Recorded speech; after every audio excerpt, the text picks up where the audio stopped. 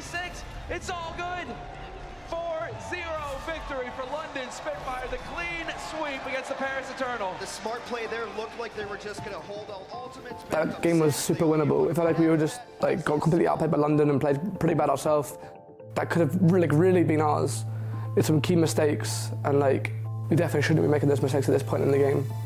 It was disappointing in the moment, but it's you can't really let that get to you. So move on straight away and not get focused on losses, just staying focused, not being down, staying emotionally well so you can be focused on the next game and practice for the next week. But yeah, it sucked in the moment, it really did.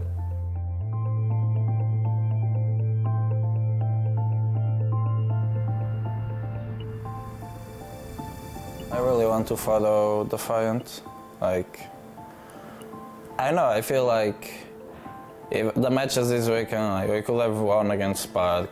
Against London, we got followed, we got kind of stomped, but we were one fight away from full holding 2 maps as well. It's I don't know, I feel like we still could do so much better than what we're doing, kinda. So I'd really like to follow Toronto.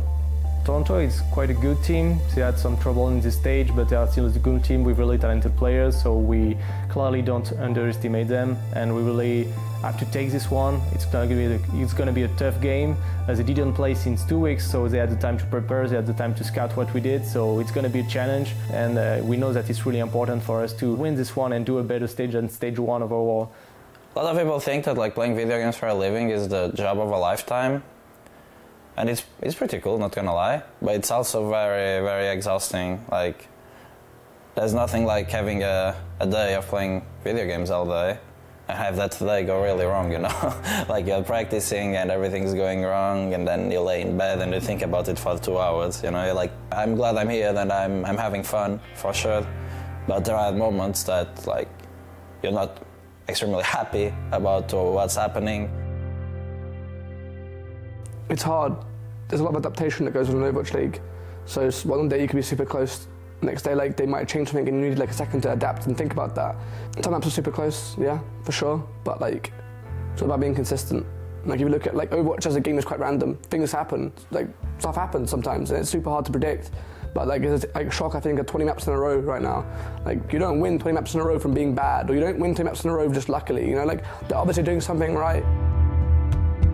I think I can't be satisfied because I'm a competitor and I want to win. And even if I know that we are not able to win every week against every opponent because of normal reasons, not related to our strategy or the way we play, the mistakes we did, but I always want to win. That's the reason why I'm here. Yeah, I mean, it's nice. I really like the Overwatch League. Competing so often, I love it. I really love competing. I really love just playing against the best of the best. I think I thrive, I guess. I just really live for that kind of competitiveness. It's hard. It's hard for sure, but I wouldn't want to be anywhere else.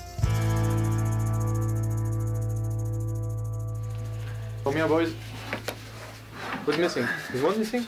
Cruz. Cruz in toilet. Where's Sona? You look at it.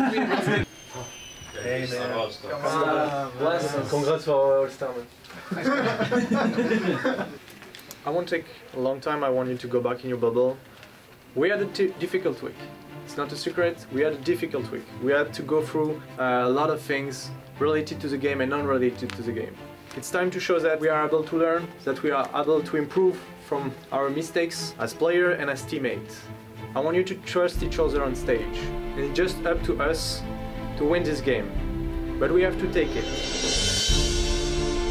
Pretty intelligent D-Mac there under Envy. Yes? Oh. Yeah. Well, guys, on the bright side, we never felt it. You know, it was asleep from them. They've adapted by the looks of things. Cruz wasn't going to last too long there, and yes, finally, the extermination is complete off the point.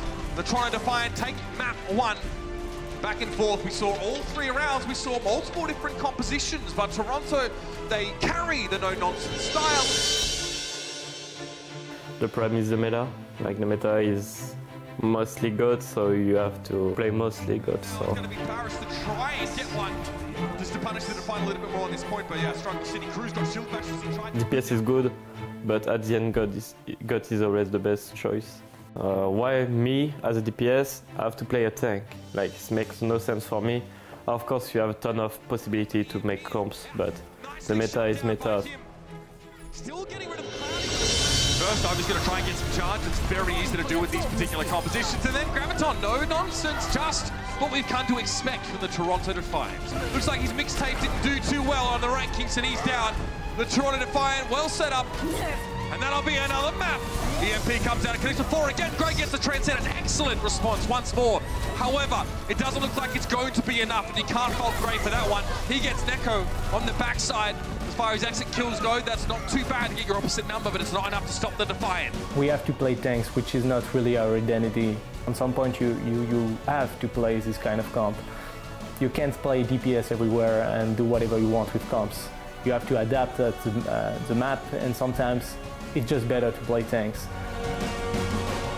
It's like a difficult work to try to find your identity, to try to play something different when all the other teams are playing the same play style, and also to master this style because you have to play it. One orb after another, unfortunately, not very effective at all. And the Paris Eternal looks so good coming into the Foundry, but they're still not able to take the map away. Softer as opposed to Demon? A little bit, yes. As, now though the EMP comes down, you get another rehack here on the Nico, so he can't use the self-destruct. Come on out. I mean, that is an easy fight to win there. Think about how close Toronto is spawning here. They're going to be out of pressure now. Cloudy goes down. Ivy's looked good, man. He's looked real good, and soon he's got no choice. Crazy stuff here. The Paris Eternal looked like they were well positioned to take this one away, but even the final map will be denied from them. Definitely not going to leave a good taste in the mouth of the Parisians, but the Toronto Defiant will be all smiles, returning to 500 at the midway point of the season.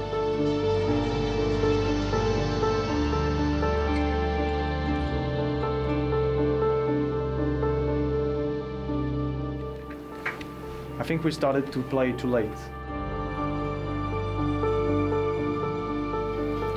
To adapt to whatever, I think we started too late. I didn't see the spirit I wanted to see. I know you fought, I know you tried. The last map was good. Last of win. This last map was good. One more time it was too late. One more time we were not on the same page when we played. And one more time, if we get divided, we're gonna be worst. 2 weeks ago, we had 70% win rate. 1 week ago, we were 65% win rate.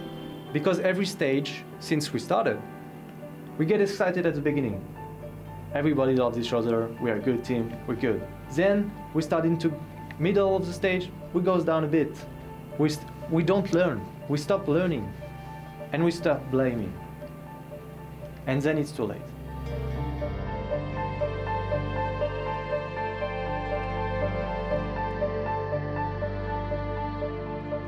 So I'm frustrated for sure, and I'm pretty sure we can do better, and we have to do better.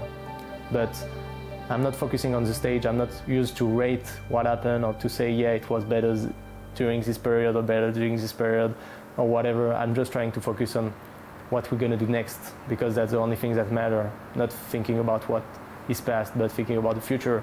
That's the only way for me to move on and improve.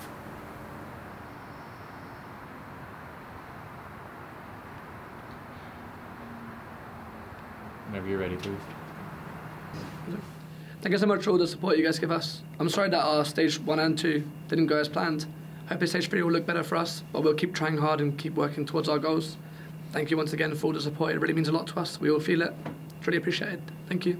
Yo à tous, merci pour votre support. Désolé que le stage 1 et stage 2 se soient pas forcément passés comme prévu, mais vous pouvez être sûr qu'on n'abandonnera jamais, on continuera à travailler pour vous rendre fiers et on reviendra en stage 3 beaucoup plus fort. Merci à tous et go Paris.